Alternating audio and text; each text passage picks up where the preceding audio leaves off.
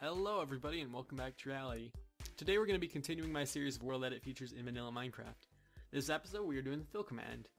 Now the fill command is already in Minecraft, but it isn't really useful in a lot of situations. Like for example, if you wanted to fill something like this shape in, it's not going to be very useful because it doesn't really fill in until it hits edges, like filling in the whole area like a world edit fill would.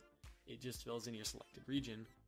So what I've set up here, all you have to do is just click with a mob named fill wherever you want your fill to be, and it'll fill in your area to the edges really quickly with any block type you want. In this case, iron blocks. It can cause quite a bit of lag with large shapes like this one, even on powerful computers. And you see, you can do extremely big things like this, and it will still work. But as you can see, it will get pretty jumpy and kind of jittery there. And it will still work, but yeah, like I said, it can cause a lot of bit of lag. And I have set up limits though, because I don't want some person just to come here and like click out here, because then it would just start filling essentially forever and it would kind of kill your world.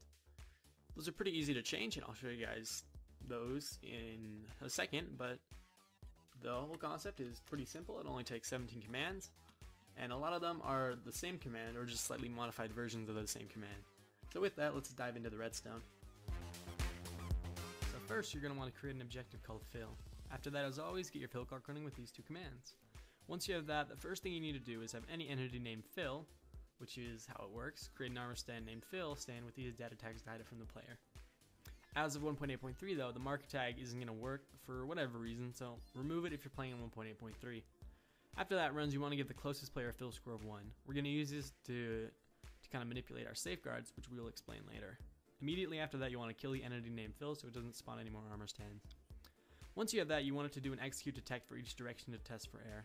If it finds it, it'll create an armor stand in that direction. You need a command block to place a block where each fill stand is after its block is still air, or if its block is still air, because that is, how it fills in the area. You can have just one on the end, but that can cause a lot of lag because it'll start duplicating armor stands, so you'll get a lot more in one spot, and that can cause a ton of lag.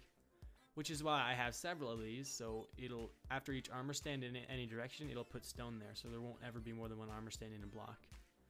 Make sure the last subblock command replaces your placeholder block, in this case stone, with the block you want to use. After all those commands, you want to add 1 to the fill score of any entity named fill stand. And after that, we're going to kill any entities with a fill score of 2. That way, any fill stand will have 2 ticks alive, 1 to duplicate themselves and 1 to do a set block before they're killed. After that, we have our safeguards. The first thing we do is constantly add 1 to any player whose fill score is at least 1.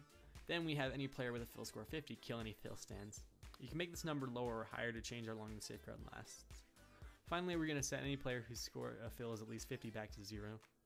And that's all there is to it. Since this doesn't rely on any absolute coordinates, I will leave all the commands and a .schematic up for you guys to download so you can easily use this in your worlds.